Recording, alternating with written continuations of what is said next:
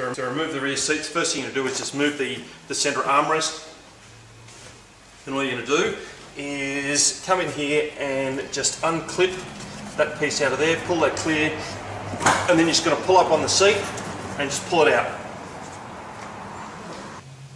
This here is the motor assembly that opens the latches for the convertible compartment to actually allow the roof to come out. The way this works is an assembly in here with gears. There are two Bowden cables which actually go to the latches, which either lock or unlock them. To open this up, you can pull this out, that opens up, and there's 5 clips in here. You just lever underneath here just with your fingers and that'll pop straight off. And you can see you've got the assembly here which does all the work. The button that you press is this one here, which will unlock this, so this assembly can actually move. This gear just pops straight off. And from what I understand, sometimes these gears can actually strip. So that's how you would get access to it, to check that. And when you use the Allen key here to turn, it actually goes in the middle of this one here, which turns this gear, which then in turn moves this either forward or back, which pulls on these Bowden cables. Also, there's a sensor in here which tells obviously the CVM which position it is to tell if it's locked or unlocked. To put that back on, pretty simple. That just pushes straight back down on, and that holds there. This plastic piece actually holds that centre gear in place, so if this isn't seated correctly, that centre gear will pop off, so this obviously needs to be in good condition. To remove the rear backrest, a couple of things you want to do to start off with. First thing we do is raise the headrest, just lift those up until they clip in, and the next thing the best thing to do is actually get the seat belts around the back here and then around here at the rear of the doors. That just keeps them out of the way, otherwise they're a bit of a pain.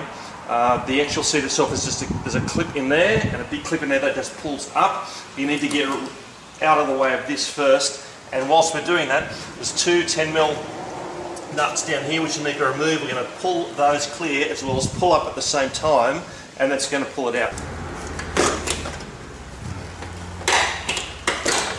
That will just pop out. The clips look like that, and they just clip over there, so that's what you're pulling it clear of. To remove this panel here, there are 2 8mm screws that are on the undersides of the armrest. You're just going to remove those.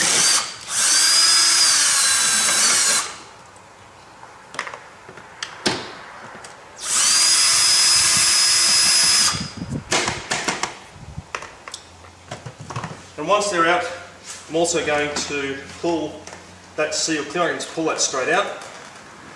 And then what I'm going to do is just gently pry that. There's a couple of clips underneath it. Okay, pull that clear, and then disconnect the speaker connection, and then that piece comes out.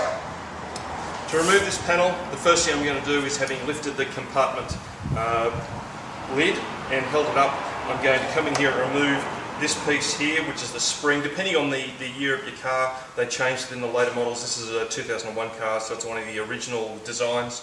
There's a spring here. I'm just going to get some long nose pliers and just remove that spring from where it holds onto.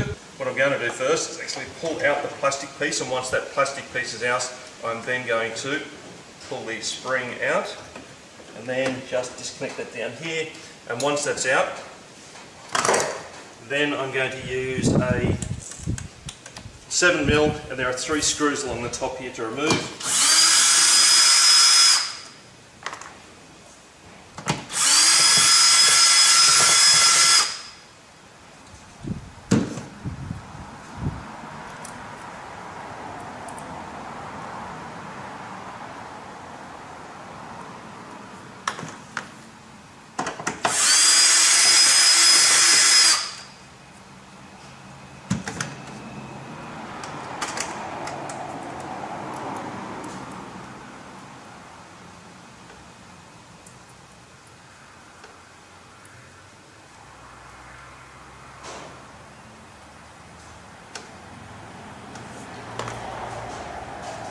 I'm going to remove that rear seal.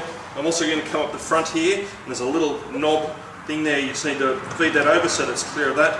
And now I can just gently pull that up and that whole thing will unclip off. One of the things that does break on these is this sliding mechanism. So first thing when they talk about this in the TIS with servicing is actually occasionally put some lubricant on these rails here so they can slide nice and easily, because that spring is going to be pulling that back and forth as the roof opens and closes. Also, I've done a fix on mine because the little plastic piece in here often breaks out just due to the force that's on it. I've actually put a piece of aluminium in there, drilled a little hole in it and glued it in fairly solidly there so they can just pull back and forth and it's never going to break anymore. Last thing that needs to come out so you get access to the convertible module, which is down in here, is this just pulls off. There's a couple of clips, and then once they clip, that can just slide straight. So there's just a clip there and a clip there that just pop off. And once you're here, there's the convertible module here, and that's the airbag. I think I put on a line that you actually need to remove that. That's incorrect.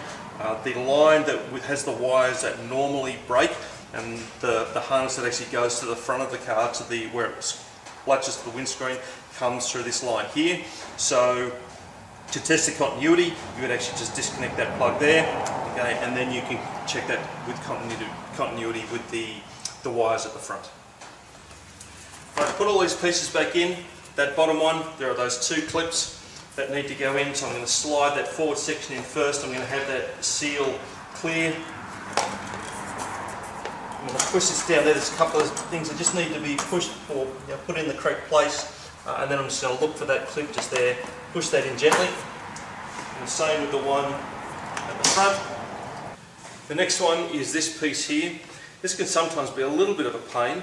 Make sure that that is clear, that front part of the seal, and what we're trying to do is connect these on these little knobs here, but also this leading edge here needs to fit on the inside of this. So what I'll do is I'll line them up at the front and then use a plastic tool to pry this away as I gently feed it down.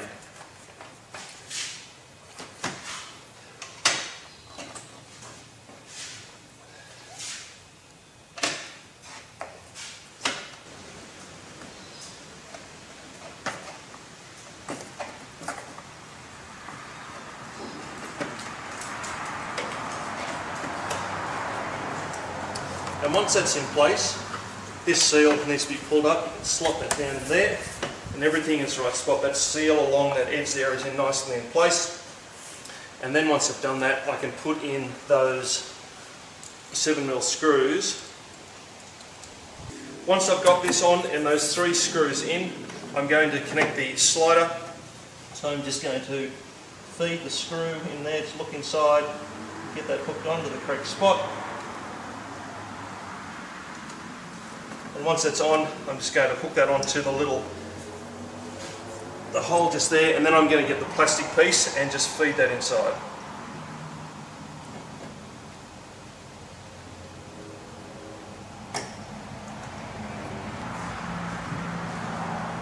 The last piece is this panel. I'm just going to connect the speaker wire.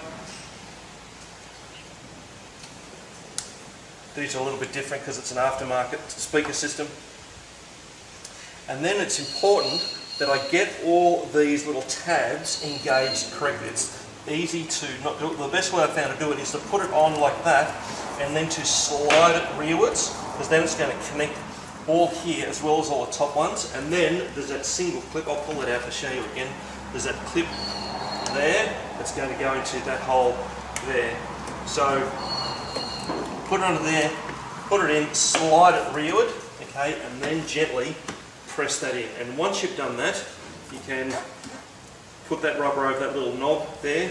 We can get that seal and just gently slide it underneath there.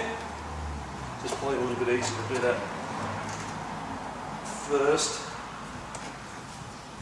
And then you can put that down and put that over the top. And the last thing you need to do is put in these 8mm screws. I found these are a bit of a pain. I just use a magnetic tool which holds onto the screw to get it going.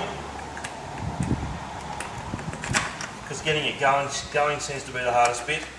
And then once you've got that going, you can just tighten those up.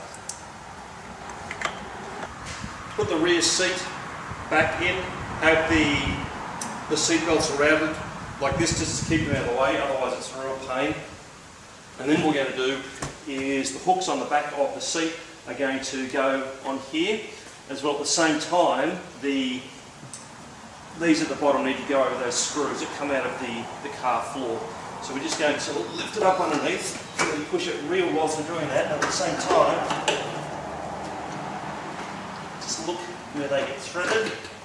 So they go down in the hole, and the same on both sides. Then you can push that underneath there. Then all you need to do is those 10mm nuts go on there, just screw those down gently.